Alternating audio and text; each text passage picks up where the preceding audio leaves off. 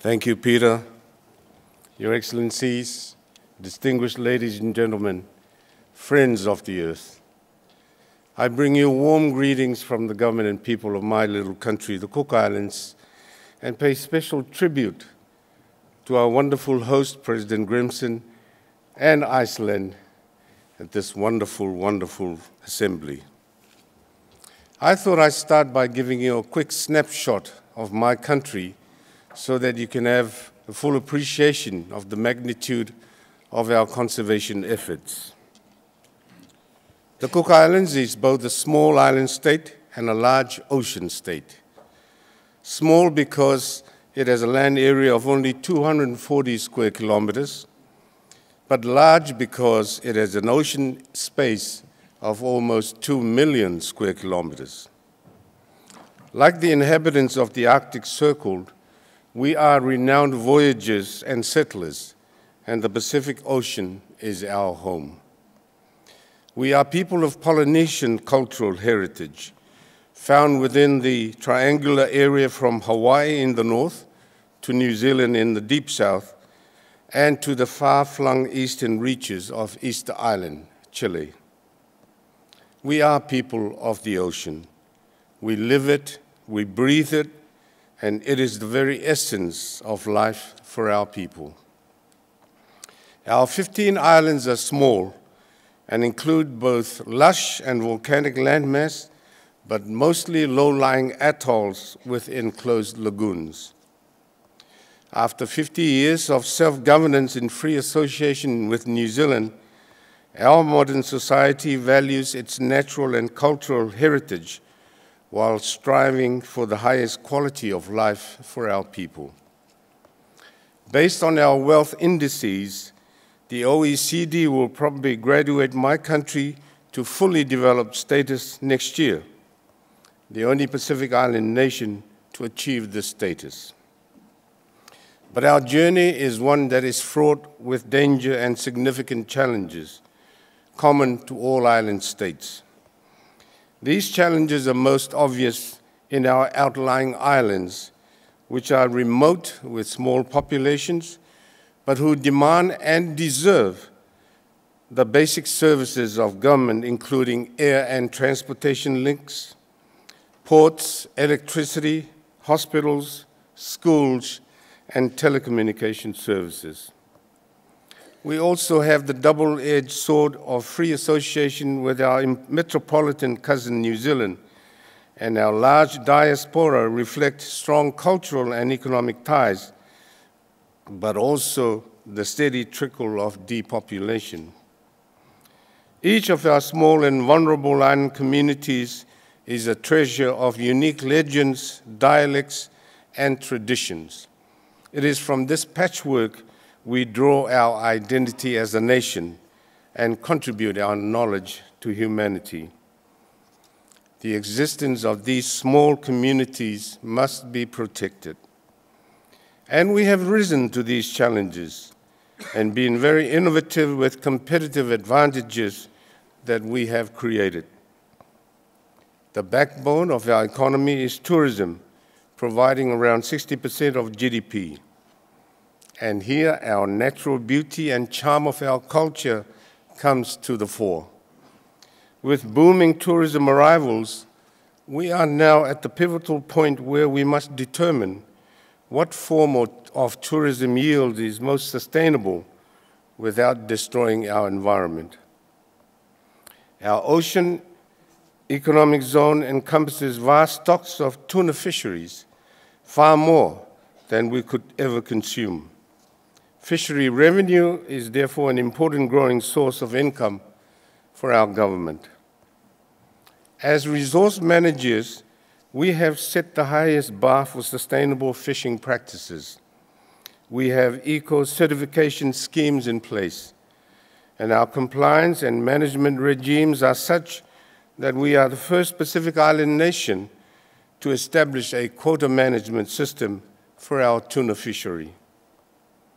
We have strong maritime security arrangements in place, using sophisticated surveillance technology, you guessed it, from Iceland. and its enforcement operations regularly occur in our waters, using our limited assets in cooperation with our defense partners, New Zealand, Australia, France, and the US, together with other members of the Pacific Islands Forum family.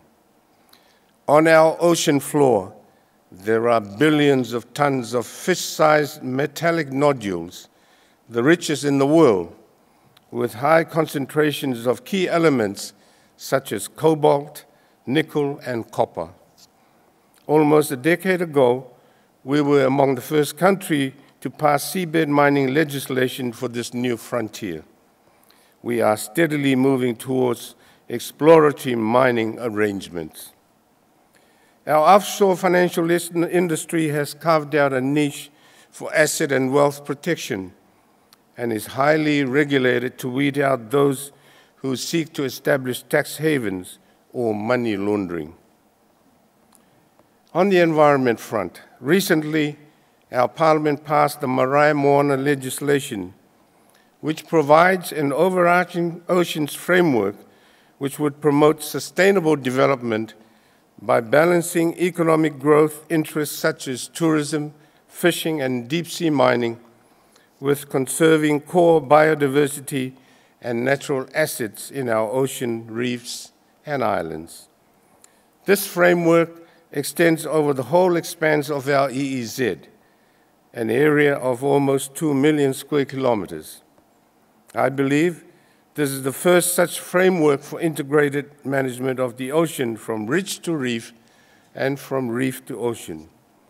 And I am pleased to say it was passed unanimously by our Parliament, a clear expression of the unity of my people behind this historical framework and behind our duty to ocean governance. Hardwired into our Marae Moana legislation are exclusion zones extending 50 nautical miles around each of our 15 islands, where no commercial activities, including fishing and seabed mining, will be permitted. These zones amount to a total ocean space of 324,000 square kilometers, or 16% of our total EEZ. This exceeds the Aichi target of 10% set by the world as ocean areas to be set aside for conservation. Therefore, ladies and gentlemen, this legislation comes at a cost to my country, but it demonstrates our commitment to the protection of local food security, traditional practices, conserving our marine biodiversity, and international ocean governance and conservation. We are engaged with emerging technology. Although we are not blessed like Ireland with natural resources to provide us with clean energy, my government has targeted 2020 as our goal to be 100% reliant on renewable energy. We have already passed the 50% halfway mark 2 years ago, and we are on course to achieve our target.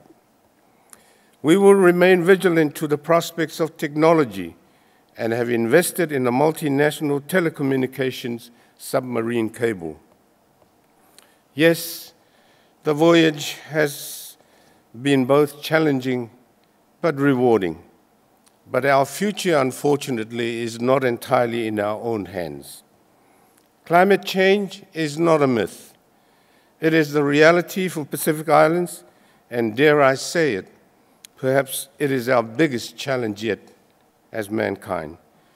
Like any other small island state, my country is prone to the extremities of climate events. Our next generation may well witness the extinction of the mighty tuna stocks that grace our waters. Today, though the Arctic and Pacific Islands are among the most far-flung across this globe, we have a common interest to join in our efforts to urge all nations to join us in combating global warming. I feel that small countries like us already carry a disproportionate burden, while bigger countries seem to be adopting a business-as-usual attitude. As the Prime Minister of the Cook Islands, this assembly for me is an important stepping stone towards participation in COP23 in Bonn next month. Excellencies, ladies and gentlemen, being present with you in Iceland has provided comfort to my thoughts that island states are truly oases of opportunities, although we find ourselves in an ocean of change. But whether we are small or large, small states, the fact is we are one mankind and our interests are interrelated. We share one earth, we share one future. Our humanity requires that we all join together in doing something about climate change. There is no other choice. Thank you for your attention.